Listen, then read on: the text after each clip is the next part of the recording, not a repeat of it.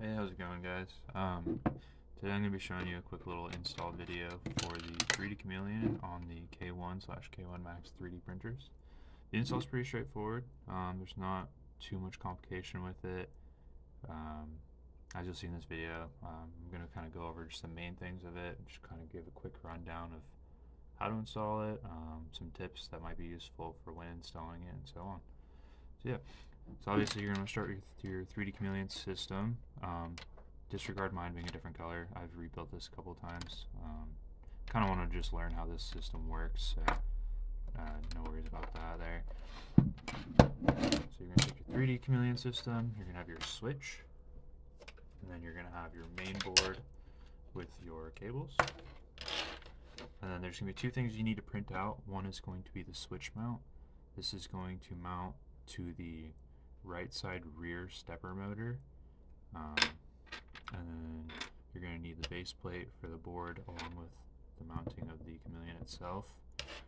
This is going to mount to the back side of the K1/K1 Maxes. Pretty easy to set up. Yours is probably going to come pre-installed on a mount already. So you're just going to need to remove this main board and then remove the mounts from the Chameleon system itself. And then you're just going to use the included screws. You're going to mount up the switch to the plate here, and it's going to be facing outward like so. If you imagine, it's going to be sitting on top of the stepper motor essentially like this. So then the tool head of the K1 or K1 Max is going to come up and touch the switch here. And then this is just going on the back side. Simple as tossing this on here. You want to make sure the PTFE tubings is facing outward. Easy way to tell is like the holes for where you mount it to the K1. You want the extruder ports to be facing that way. Just sit like that. You're going to take the included screws there, without losing everything preferably.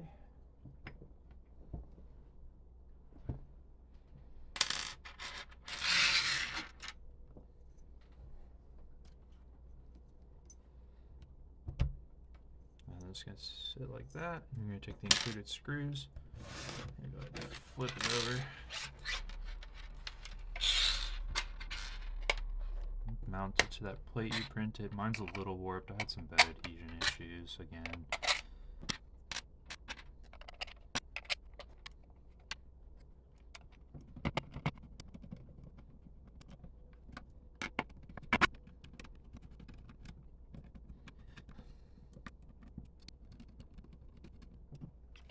I'm just going to go ahead and plug mine in here.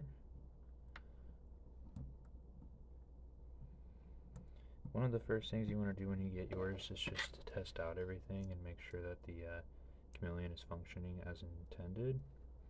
So I'm just going to go ahead and wire it up real quick.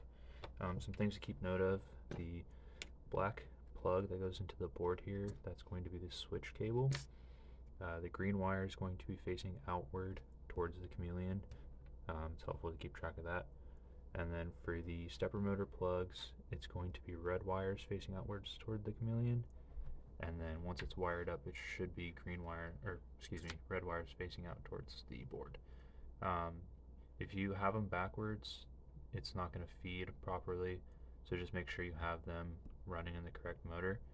The selector motor, which is going to be this side here, it's an easy way to tell is it has the filament ports here. The stepper motor should be the one vibrating, so if this is not vibrating, then you need to make sure you swap it to the correct motor. So I'm going to go ahead and plug it in here just to show you guys. So with the K1s, you're going to want to make sure you're in mode 3. To make sure you're in mode 3, you're just going to hold down the switch for 10 seconds or 10 pulses on the motor.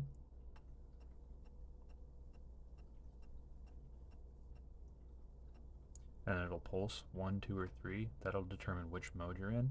So pulse 1 time, so then you want to make sure you just hold it down 2 more times to get to mode 3.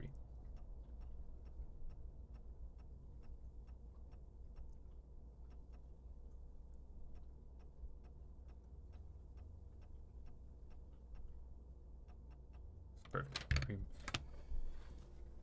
Alright, and once you have that all sorted out, you can obviously unplug everything. Just make sure to keep track of which plugs go where, otherwise it's not going to function as intended.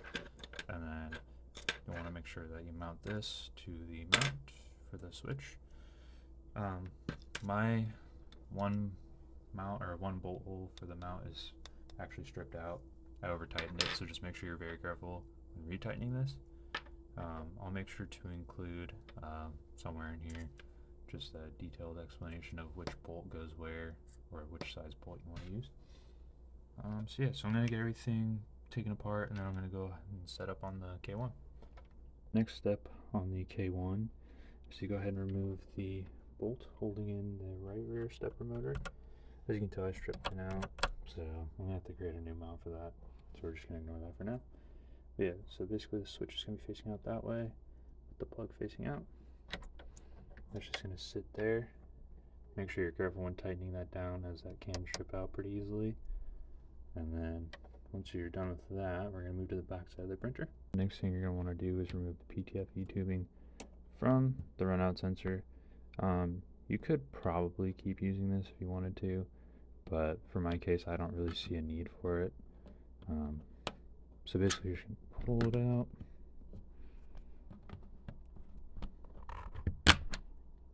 And then the tip for this is to keep a piece of filament in there to bypass the sensor if you're going to skip this. That way you just don't have to deal with the warnings on the printer.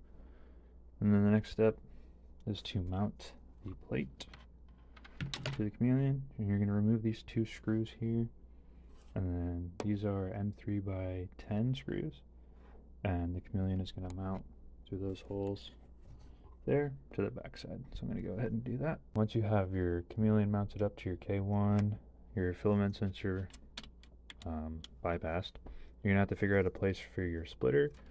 You can mount it to here just using some zip ties. I actually designed like a little mount here. It's not really the best. It's kind of a hob job together kind of thing. There are some mounts that I think go on this side here. I'll make sure to include those in the description. But yeah, you basically just figure out however you want to mount it. It doesn't really matter too much. And then you'll want to trim your PTFE tubings to the distance of where your splitter is. Make sure not to come too short, otherwise you're going to have to take it apart and rebuild it. I'll have another video on how to disassemble and rebuild this later. And then, yeah, it should look like something like that, however you have it set up. You don't want them to be too long, otherwise you're going to have to adjust some of the timing. You kind of want them just to fit just right, but still have enough space to have some flow. And then you're going to want to take your switch plug, pull it up into the K1. I actually like to feed mine through this little loop here. The K1 Max is probably a little bit different. I don't know. I don't have a K1 Max, so I can't vouch for it, unfortunately. But I kind of like pull this little cable up here out of the way. It's very hard to do one-handed.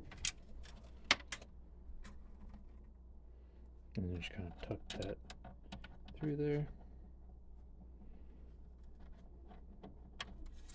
Kind of helps just keep it a little more organized. And then obviously plug it into the switch. Mine's not mounted because, yeah. Basically, the last thing to do is to connect PTFE tubing to the Y splitter, like so. And then, yeah, you're pretty much, get focus here. Yeah, you're pretty much set up and installed. The next thing to do is basically just get the G code running, do a couple test runs, and that's pretty much it. When mounting the cabling, it's really helpful to use the spool holder that comes provided with the K1s. Kind of just wrap the cable around, pull them out of the way. You want to make sure they're not interfering with anything, and just zip tie them somewhere. I have mine zip tied to here. Yeah. Some small things I wanted to touch on also was it's nice to have a good filament roller. Just to help keep things organized. I really like this one. This is a modular design by Forma Futura, I believe it is, on printables. I'll make sure to add a link for this. It's really cool. It's fully 3D printed, and you can basically extend it as far as you want. You can pretty much have as many spools as you need, really. And then another thing I wanted to touch on was the stock PTFE tubing that comes with the K1 or K1 Max. It has improper sizing for feeding through. Bill had touched on this. He's the creator of the 3D Chameleon. So whenever you trim your tubes from the Chameleon itself, just take one of them and feed it through here, and then attach it to your Y. That'll help with feeding it. One way to test is just to move the motor to one of the far corners, and then just make sure it's not too stretched. I like to give mine a little bit of slack. That kind of just helps, flow things through smoothly. Some people have asked about it feeding with the extruder being locked. So basically how this works, when the Chameleon is feeding it up and through, the G-code basically tells the tool head, or the extruder I should say, to also feed basically by the time that the filament is hitting the extruder. The force with the Chameleon and then the extruder from the tool head will pull the filament through in the locked position, so there's not really any need to have it unlocked. Having it unlocked isn't really going to work, so I just wanted to point that out for people that were curious. So yeah, so that's pretty much it. That's essentially the full install. Hopefully I covered everything that people were looking for. If you have any questions or anything, feel free to throw them in the comment section and I'll do my best to help you out. I have a plan to hopefully go over some of the slicer info, some more of the G-code. I'm still pretty much learning it myself as I go, so I'm definitely not a professional. I'm just trying to help out as many people as I can, because I know some people have been asking for a good video on how to do this. So yeah, hopefully this helped you guys, yeah, leave a like or feel free to subscribe if you like the content, and hopefully in the future I'll have some better videos out for you guys. Thanks for stopping. Bye.